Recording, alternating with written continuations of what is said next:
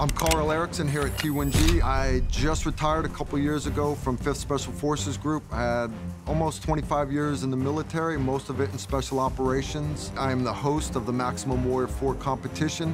I'm also the evil mind that puts together all the events. I plan them out and make sure everything gets done, and we put on a challenge this year way better than last year.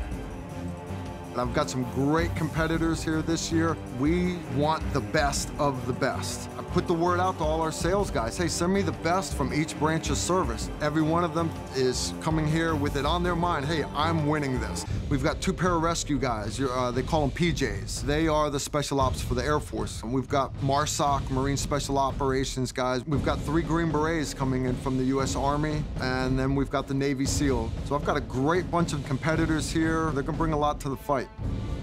What I like about the Maximum Warrior competition is we don't add little explosions after the fact. These guys are gonna be shooting through most of the events live ammo at all times at actual targets. They're wearing real body armor. They have their kit set up the same way that it's gonna be worn overseas in a combat situation.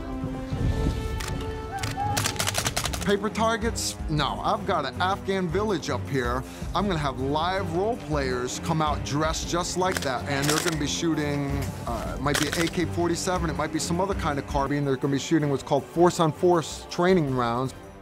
Basically what it is a plastic bullet filled with colored soap, and they hurt a lot. Another thing I really like about Maximum Warrior competition is even the combat decorated veteran that takes last place or 3rd place, doesn't matter, he still gets to keep all of his Black Hawk body armor, his Black Hawk clothing. He also gets to keep his FNH rifle, and he gets to keep his Smith & Wesson M&P pistol, and with the Leopold scope on the rifle, just for showing up. It's a way for us, civilians now, to say thank you. Thank you for your service. You know, these guys, they've been overseas. They didn't just serve time in the military. They served time in the military while our country was at war.